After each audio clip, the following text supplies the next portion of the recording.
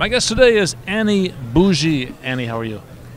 I'm great. How are you, David? I'm doing really well. I'm happy to have you back on my show after, what's it been, like 2 or 3 years? Something like that, yeah. What should we talk about today? We should talk about autonomous driving. Autonomous driving. That's a cool tech. It is. It really is. I don't know very much about it. Do you? I know a little bit about it. Oh, good. You'll do most of the talking. Okay. Tell me what's the state of that technology right now? Well, first of all, let's go into what autonomous driving is, because it's not just one thing. I always thought it was just like a car moving around with no driver. Is it more than that? Yeah. Yeah, that would be the ultimate goal. Okay. So let's start from the beginning with there's level 0 through 5. Level 0 would be my 16-year-old son's 2006 Ford Fusion, which has zero.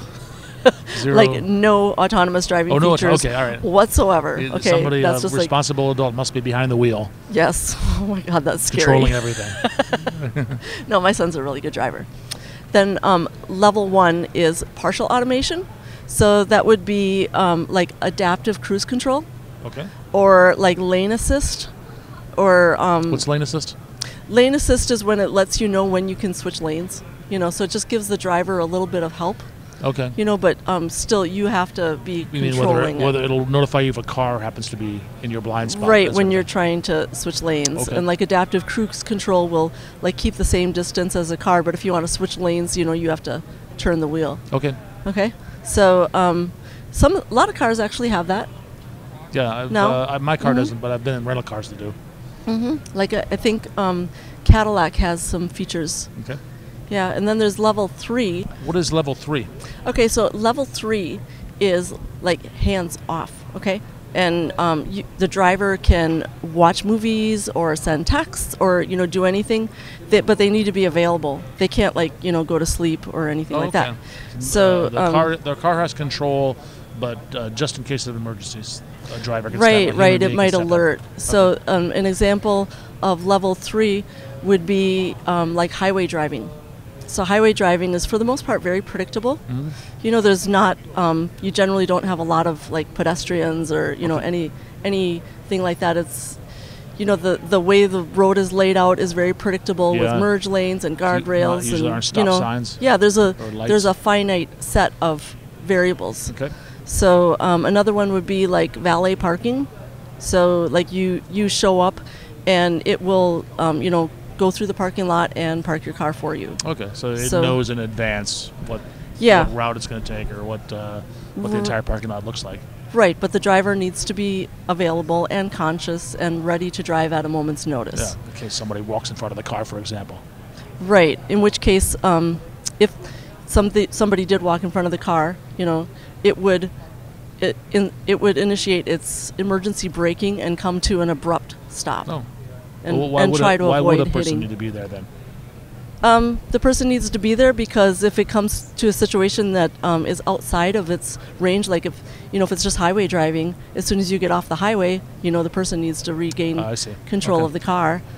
So it will take over under certain circumstances. I see. So I think the Tesla Autopilot fits under this. The current incarnation of it, I know they want to go up to level 5, but right now it's considered to be level 3. All right, and what's level 4? Okay, level 4 is complete autonomous driving, except that the driver does need to be there in case it can't figure out something, but if it can't, it will safely pull over to the side and park. Okay. So the driver can be taking a nap. Nice. Yeah. This has a lot of appeal to me. Yeah, but you still have a steering wheel. You still have all the controls in a car, and a driver can take control of the car. So level 5 is like the nirvana. That is, think of like a driverless shuttle, or like a robotic delivery car or something like that, where you don't need a driver at all. Okay. And it doesn't even have a steering wheel. Doesn't even need a steering wheel. Okay. It can just do everything all on its own. Does level 5 exist today? Only in certain geofenced areas. Okay. So there aren't any commercial cars that a person can buy that are level 4 or level 5 currently. But it's coming. So some of the some of the car manufacturers are approaching this a little bit differently. They may be going for like highway driving, or valet parking, or other kinds of controlled areas in level 3 currently. Some of the car manufacturers are going for level 4. So in a few years we might see that. Another thing that needs to be considered is when you have autonomous driving, who's responsible in the case of an accident? Oh, okay. So it's not just technology. Right, it's not just technology. It's legal and ethical questions. Right, and all of this has to go, governments have to approve that this car is safe for the road, because, you can't have, cars go around. Have any governments addressed this already? The German government is, preparing for us, level 3 driving cars currently. So I don't know exactly where they are with that, but they're planning that in the next few years. Okay. So I was at the car show in Frankfurt a little while ago, and they were all talking about their driverless shuttles. I don't think any of them were operational, but they had a bunch of them. You can go sit in them, and kind of what the design would be for the future when this becomes available. So everybody's thinking about it and talking about it and working on it. Another consideration is testing. So you need a lot of testing, hours and hours of training to train, all the machine learning models for driverless cars. And you don't want to use a real car, because even in a controlled course, you don't want to be crashing all these cars. So there's a lot of simulation that goes on. Oh, simulation. So everything happens inside of a computer. Right. Everything happens inside the computer, and then they can find out, they can simulate the different controls that they have and how it would, control a real car, and then find out how it's going to react. Does it know what to do in the case of, maybe some different lane markings and everything? Interesting. Does it successfully change lanes as it should, or does it like crash into an object? So the former would be better. Yes. In my opinion. But if it's a simulation, then you just fix what's wrong, retrain your model, and try again. Fixing or having an error like that in a simulation is much cheaper than having an error with a physical car. Right. Which is still cheaper than having a physical car out on the road where there are external hazards. They don't do that until they're pretty far along. Right. Some people that I know that live in San Francisco see the self-driving cars out there. They have driving through their neighborhoods. Yeah. What are There's they doing? drivers are they just in there. Testing, or are they actually? Yeah, they're testing. They're testing and training. So there are drivers in the cars. Oh. But the cars are doing the driving. The driver is there, because taking a nap. Yeah, no, they're not taking a nap. My friend was saying that at one time it was like really hesitant to like switch lanes, and then she saw the driver like take over because it was clearly not doing what it was supposed to do. Oh, okay. All right. So they're there just in case. Yeah. But the scenarios for testing are also very complex, and they have like different levels of the simulation that you have to describe. There's a lot of random things that happen out on the road. Yeah. And most of it, we as humans, we just react to it without even thinking. So that's just a general overview of autonomous driving as it is today. You think so?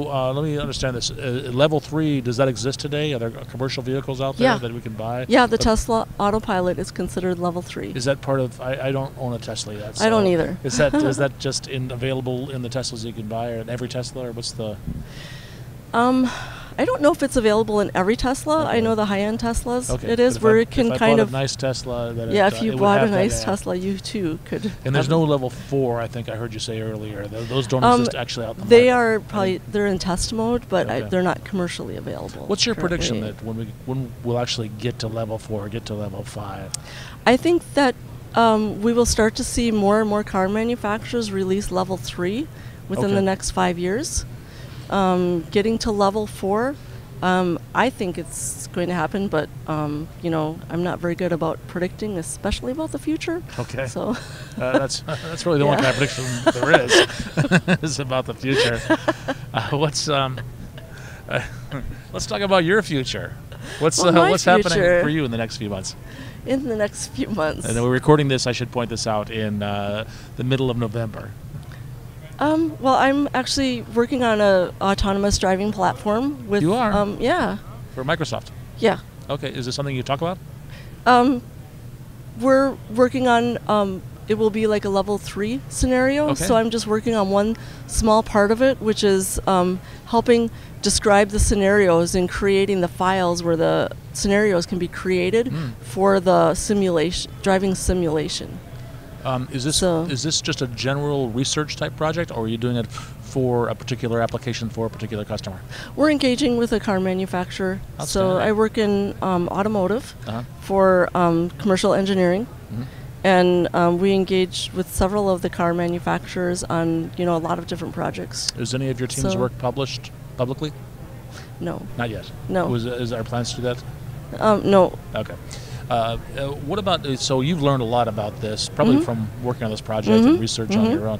Where can people learn more about autonomous driving and autonomous vehicles? There's like so many articles and everything about autonomous driving. I guess just, search it on Bing or wherever. You just went on the web and just learned stuff. Yeah, there's a lot of really good material out there. Annie, thank you so much.